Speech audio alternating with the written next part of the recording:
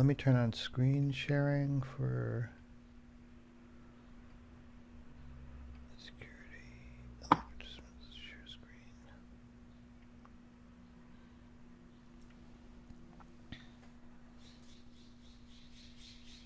Where are you, Jed? Back in Maine there with the trees? That was, yeah, that's an old one there in the trees. Seemed appropriate. Yep. I'm in the woods. I'm at the laboratory. Yeah, I like that.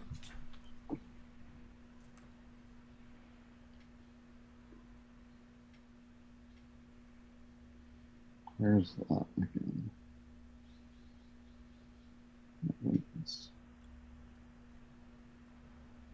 Not sure why it's not letting you in.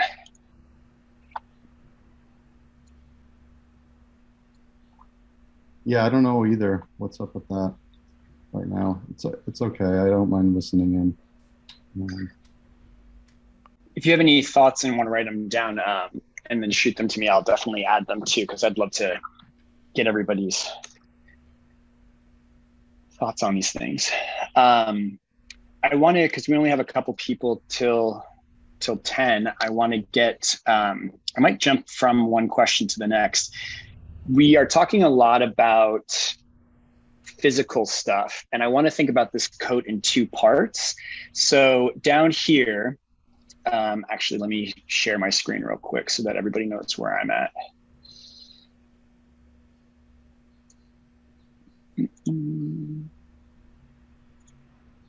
So down in this second, right below where our Post-it boards are. So in this second board down here, let's go to another question and explore this idea of, is it question? It is question 2. What is, where does this object exist in the future? And let's think about this both digitally and physically. So we were talking about, when we first started talking about the Chore Coat, I think Dre, you mentioned this digital version. And I have thought about this coat existing digitally from day one as well. I think that to our customer, and there's another question down here about who our customer is, but you know, if you're going to buy this coat physically, I think you have to be able to buy this coat digitally. And so where does this object exist in the future, in the physical format and in the digital format? So you could think about it, in other words, like, what actions are you doing physically? What actions are you doing digitally? You could think about it as, where are you buying it physically? But where is this existing in your mind? Oop. However that word exist triggers for you.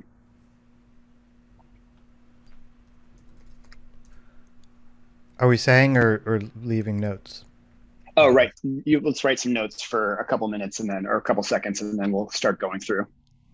And sorry, are we doing it in a different panel now? Yeah, this panel down here right below our Post-its. Okay. This one. Yep.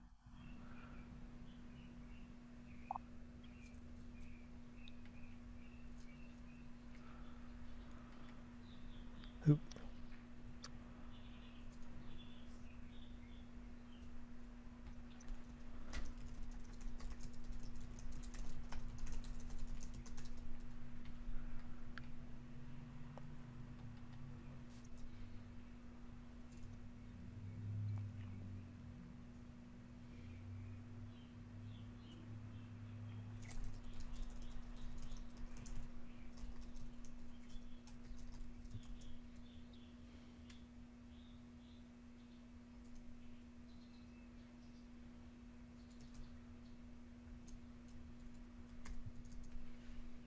Say the question again.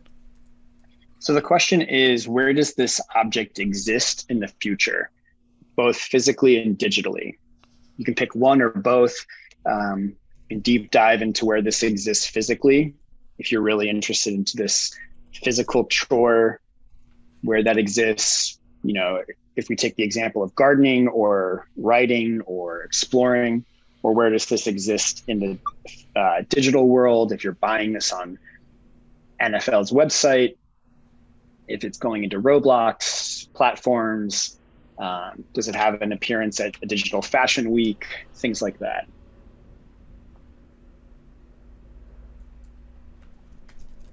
Since I'm not writing, I'll throw out just one. I'm thinking of just Yeah. places you might acquire it. Physical world. For some reason, I just came up with one of those feed stores, like the like an animal feed store. Yeah. I'm thinking of the one, Julian, that used to work when you used to work in that lab out in Calabasas. There was Yeah. a saddle Oh store yeah, nearby. you used to love going to that saddle store. Yeah, that's a saddle store. So I guess on the gardening and just some of the That's a animal good type one. stuff. I'll try to capture that for you. Yeah. So that for some reason that came to mind as just a very kind of interesting store to find artifacts and things. Um, it's kind of like one of those timeless stores that probably has looked and had the same stuff for who knows how long. And then I guess my default to the digital space would be something like a crypto voxels for a wearable, Yeah. uh, and as sort of a near future platform that it's been That's around why. for a few years. Why and so why is it there? Do you think? Um, What has happened in the future? So if you go to the future and it's like, oh, I can get this on CryptoVoxels, or I can get it at the Calabasas feed and saddlery, or whatever they're called. yeah, why is it? So what was the question again? Well, if you go if we get in the shitty time travel machine, we go to this future and there's like, oh, near future laboratory, Chore Coat, Yeah. and what symptom of that future world is such that it would be available on crypto voxels? What's going on in the world that you would need this short code in crypto voxels or wherever blockchain, Yeah. in Meta's verse?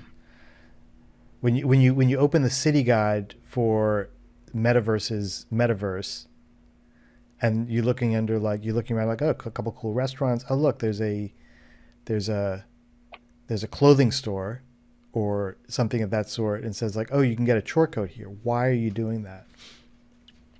Do you think? Um, I mean, is it just a representation of the lab there, of a place to get it, place to go? I don't know, gather one of these artifacts to have on as your outfit Mm-hmm. for. Um, I mean, it's in some ways a lot of the wearables in there come back to your identity of what you identify with in this real world. So I guess that's maybe part of it for me. Okay. So maybe it's like because maybe so what you're making me think of is like if in this wearables, digital wearables things, it's maybe not so much what you put on as much as like what you have in your bandolier of or your closet, your clothing closet. So people can look at your clothing closet and kind of get a glimpse of, oh, okay, I get the nature of this person. I get their character. I get their sensibilities. Yeah, I think so. A little bit of an identity thing. Of this is uh, That's kind of interesting to think about. That in this future world, it's not so much what you're actually wearing, your avatar is wearing, as what your avatar could wear, and maybe it's not even like I never wear that stuff, but this is me. This is another representation of myself. yeah, Like yeah, it's like the people who Yeah. collect the Nikes. You know, mhm, I've got two of each of Tom Sachs shoe. right. What the fuck's up with that? Like I got one of each to wear and one of each. Now, do you Just wear gonna them? go there. I've not put any of the four of them on, Yeah, so but now I feel better. I can put two. There's some that I can put on. yeah. I guess if they were in crypto voxels right now, would you put them on too? In some ways, is that a Like assuming that like this, let's say this kind of connection that we're having right now was a crypto voxel y kind of thing. Yeah, I might. Just like I've got this thing back here, yeah, I might have my shoes back there as well, and people are like, "Oh, cool, man. yeah, I like you got those. Those are nice. yeah. I I mean, get you now." yeah, that thing back there, I guess I just look at it as maybe one of those places we could explore in a place like Vauxhall's. Yeah. And Okay. you'd be wearing your shoes. I'd have the coat, um, sort of a unifier for us in some ways. Yeah. Yeah, I think about that when you're talking about it. I was like, well, what if you're sitting front row? You're digitally sitting front row at, I think Loewe just did a bunch of digital fashion for Fashion Week that came down the runway. And if in the future you're sitting front row digitally, if you're wearing the NFL Chore Coat digital version, that is such a statement piece, right? Like if it becomes the statement piece, I feel like if it starts to represent what we want it to represent, this idea of what Julian, you were talking about earlier around, I can't even reiterate it well enough, but like if we start to really hone in on what it is that we're trying to harness with it, and then people resonate with that, and then someone's wearing that to represent themselves amongst other people, especially in a place like a fashion show where so much of the time it feels like complete bullshit half the time. Like there's something powerful about that to me, you know? Mm-hmm. It's almost like the coat becomes this weird mark of like, I'm here, but I'm also, I don't know. I'm not going to say it's a rebellious piece in any way, because I'm not, I'm not trying to take it that way, but like there is something about it still having a representation, right? Yeah, it's almost like I want to see. I started visualizing like different ways in which you might represent your. It'd be an interesting kind of digital sketch. Um, Tiffany, I just sort of thought of you for a second because you do those things really nicely and really quickly. But I was just sort of imagining like when you mentioned this thing back here, like I wondered what this would look like if there was also uh, like a like a like a grid in a beautiful kind of way of representing like all the stuff that or some of the things that you got, some of the things you decide to represent, and where my mind went, practically speaking, was like, have you seen like the Tom Sachs rocks, the Mars rocks now? He has that particular way of representing them. It's classic Saxian kind of like hand drawn illustration, but the fact that they're kind of like they each have their own container, and it may be, I don't even know exactly what it says, but it's got in his handwritten style like Mars Rock 47, and then there's the rock. It's just a simple geometric primitive. Yeah. That's and I'm sort of imagining not literally that same thing, but as if there were a catalog card of each item, just kind of there. The other image that's coming to mind is like the grid of ribbons that you'll see on a like on a soldier or a general or whatever, their achievements, their the battles that they've fought, and it's all kind of like encrypted in a way, visually encrypted. So you'd have to be of that community to know like, oh man, that was, man, you were there, damn. Like what are the ways in which you can like visually represent the your fashion, which isn't just something that you wear, but something that it's like a badge in a way. Yeah. Um, I also love this idea of buying it at a feed store. Like I'm just thinking about my dad who retired and now he's like really into home projects, right? And it's like I love the idea of him going to his local hardware store because he's super into his local hardware store now. And then he gets this chore coat, and then he gets a digital, because when Artifacts, if anyone's not familiar with Artifact, when they did their first sales of their like streetwear shoes, or I think it was with Nike, and their experiment was to see what would sell more, their physical or their digital shoes. And their digital shoes people ended up buying their physical shoes as tokens to their digital shoes, which I loved. So if my dad ends up going to the hardware store, buying this chore coat, gets the digital one for free or whatever, and it's the entry point or like the gateway drug to this world of NFL. Like if it's sort of like this on ramp into a world of exploring something that we want him to explore or whatever, there's something fun to me about this potential of him getting to explore something else. But it's seemingly coming from a place of rooted in work, like a feed store.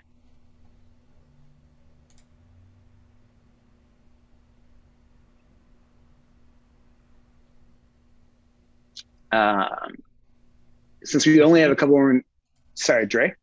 no, I was gonna say the feed store analogy makes me think of like the outfitters analogy. Like when I was camping over the summer, I would go to an outfitter store in the middle of the woods, and it just had tons of just all the things you need to camp or survive in the woods. And I imagine this coat being kind of like a leatherman that way. Maybe there's a bunch of different accessories that you can get customized to your own coat depending on what you plan on using it for. Yeah, I love that this camping aesthetic is coming up. It's personally something that I resonate with, but I also think it works really well. And this Tom Sachs Mars rock aesthetic, I think, aligns really well. Um, so I feel like we're kind of already. I feel like we're hitting some aesthetic pieces that sort of seem to be vibing. This the orange, Dre. Yeah, that's my stuff here. Do you want to go through some of yours? Yeah, sure. Let's see here. I started with like, it lives in a special closet. I'm just imagining maybe this coat has like special storage necessities. It lives as a digital twin for like metaverse exploration. Some features of the future. Hang on a second. I'm going to move this giant image out of the way. Some futures that already exist digitally, like video games and movies. The coach should accommodate being able to research those futures that we explore. Can exist in. I'm thinking something portable. We might not always want to be wearing the coat because we might be at a fancy party that day, but then we realize like there's some futures potential in the fancy party, and we want to like deploy the coat quickly in a pinch. How can it exist in alternate timelines, or how does it exist non-linearly? But then I thought, oh, it's interesting that this coat is more of a philosophy. How can it exist mentally? How can we create a memory palace for futures research in our mind, so that if we're not wearing a coat right away, we can kind of like put things in various memory palace pockets. I don't know if you're familiar with that, the memory palace, but that was something that struck me as an interesting way of like the code is also something that is mental beyond just physical and digital. This is great. Just in the sake of time, the Tiffany, the dark purple. You want to run through yours? Okay, so first I was thinking, I'm very like object based, I guess. So I was thinking it's like it serves as like a reminder or like a self-elected contract, and then later on I was like thinking about, oh, it's like the feeling of like I've earned this, like I'm doing chores because I'm like a good citizen. It's like a moral right, and then I was trying to think of spaces and relating that into I guess it's like the idea of when I'm in a destination, because when I'm in a destination already versus like in transit, I'm paying attention. So it's like when I'm on, I want the coat, but when I'm off, like I probably would be looking out tools. But then again, I guess it's like good to have them. Off of like a conversation before, I was thinking of like mech and like co-ops and like that kind of whole cooperative nature. And then after Dre said like taking it off at a fancy place, one thing I like really think about is like, okay, if I'm ever at a fancy restaurant, sometimes you see people who are just like in not like ridiculous wear, it's just that it's like high fashion. And this coat could totally be high fashion in that. And maybe it's like some way to turn this into an accessory in that like at that point, or like make it, I don't know, all the buttons closed so like so if nothing falls out of your pockets and suddenly it's just like it's my shawl of moral high ground. Love this. Yeah, I'm glad that you're object based, because we want to make an object. So I think I want to work in both the duality of the physical and then the completely outlandish digital whatever world. Nice. And then What else do we have here? This the nice coral salmon here. I believe that is Christina. Yes, it's me. So pretty simple. We're wearing it regularly, and it has the corresponding version on the metaverse. Yeah. So there is the twin. Hey Nice. guys, I gotta jump, and unfortunately, I'm gonna have to use this Zoom account for a call at 10. Okay, cool. If you guys can make the next session later on, we'll go through the next 3 questions. It's going to be at 5 Pacific time, so I hope This you guys was can join. amazing. This was amazing. Yeah, this is man. super fun. Very generative. I'm loving it. I think we're I getting geek out somewhere on for this sure. This is Awesome. good stuff, Kemp. Really appreciate Cool. you. Yeah. Thanks, I'll guys. see you later this afternoon then. All right. All right, Bye, see ya. guys. Bye, Bye. guys. See ya. Thanks, everyone.